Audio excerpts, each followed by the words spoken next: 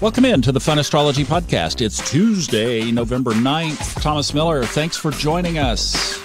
Let's take a look at the chart real quick, and then we're going to get to your questions. We've got some time this week because basically we're just chasing the moon around the chart this week. So I thought we'd take a few seconds here and just look at where the players are so that you'd know what energies are with us this week. And the big one that I'm seeing a lot of people talking about even online now is Venus in Capricorn. And of course, that was part of what we talked about yesterday and the yod that it was in over the weekend. That yod is gone now. It is all broken up on all corners except the sextile.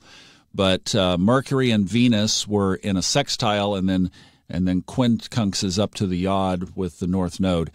But Venus is going to be in Capricorn for a while because of a retrograde. It officially will be in there until the wee hours of the morning on March 6th. Yes, March 6th. So those themes that we talked about yesterday are very much in play and will be part of this Venus transiting this long transit through Capricorn. Lots of really digging in and establishing these foundational areas around money and our relationships. We'll talk about this more as it unfolds. We've got plenty of time to unpack that, but that is one big dynamic. The other one that I think is of note right now is the stellium in Scorpio, Mercury, Mars, the Sun. I think another thing that we should note is that they are in a square to Saturn in Aquarius. So we've got a little Scorpio Aquarius tension going, Mars and Mercury squaring Saturn. The other big one that I think we should keep our eye on is the forming re-square, square number 3, between Saturn in Aquarius and Uranus in Taurus, which is in retrograde and will be when the exact square hits. But we're now in the target zone. We're within 5 degrees. Saturn is at 7 degrees Aquarius. Uranus is at 12 degrees Taurus. Then if we just threw 2 more logs on the fire, Neptune at home in Pisces and Pluto plodding along through Capricorn, there's your chart, ladies and gentlemen. And that's the way it will be all week. Hello, Thomas Miller. My name is Valerie, and I would just like to say thank you so much for pouring your time and your energy into this podcast. I thought the topic of oppositions within the zodiac signs would be enlightening to dive into. For example, my partner's wheel is the exact opposite of mine. His north node is my south node. My south node is his north node. My first house is Gemini.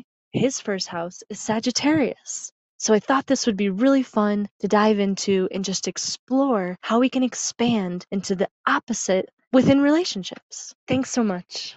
Thank you, Valerie, and thanks for the kind words. And you are on to one of the key astrological concepts that when you understand and you get the power of the other side of the chart, then the world of astrology starts to open up.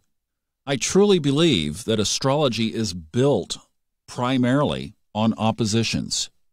I'm not going to personalize this too much, but my chart is throughout the 101 course. If you want to see my chart, it's all through the... Oh, by the way, we are doing kind of a last call for those of you who would like to participate in our first video and audio chat conversation that we're going to be doing this week. If you're in the course, you're going to get emails on that, and it will be in the Discord channel. But we're going to be doing that this week, so Brittany's pulling all that together. You'll get that information probably today. And if you'd like to join that, then hop on in the course and you can participate in that with us. It's just going to be an open conversation. So I've got this stack of planets in Scorpio. And when I finally realized that when you run out of answers in Scorpio, look at Taurus, which is on the opposite side of the chart. What she's talking about here is a relationship overlay. And remember, I've talked about when you attract the opposite sign from your natal sun sign. I've seen this a lot, where it will either be this attraction as 2 magnets just snapping together, or it will be this get thee away from me kind of thing with 2 magnets pushing apart. There just won't be any symmetry or synergy there, and the 2 sides will just push away. Now, I do think that there's something to think about or look into or explore in your own journey, that as she's talking about, for example, Gemini, Sagittarius, that we probably brought in areas of the sign opposite our sun sign. In fact, there's a chart called a draconic chart. Astromatrix has it. And the draconic chart is supposedly kind of the structure of what you came in with spiritually that you brought with you. And I know in my draconic chart, the sun is in Taurus, which is the opposite sign of my sun sign. I don't know that to be true. I'm not proficient with that chart, but it is an interesting concept that maybe what we were before might have been on the opposite side of the chart. Some people I've heard also say that maybe our nodes, either our south node or our north node, are what we might have been before. I don't know on these things, and of course nobody does, but it is interesting speculation. However, the opposite side of the chart is a treasure trove of information that we really do need to study and be aware of.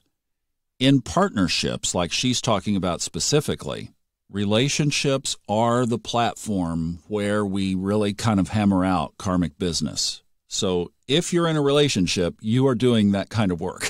There's just no doubt about it. Things are going to come up, right?